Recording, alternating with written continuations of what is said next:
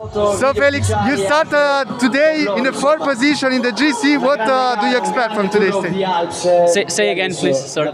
You start today with the 4th position in the GC. What do you expect on today's stage? Today I think will be a hard final, but I think today is one of the easier stages of this race. But I think if I'm feeling good, the final could suit me. And maybe I think with the sprinting, I'm getting more and more confidence.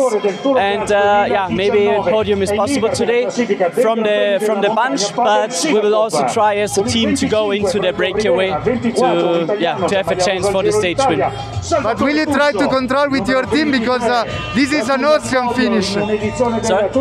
This is the first Austrian finish in this Tour of the Alps, so you have an extra, bonus to try to take it. Yeah, of course.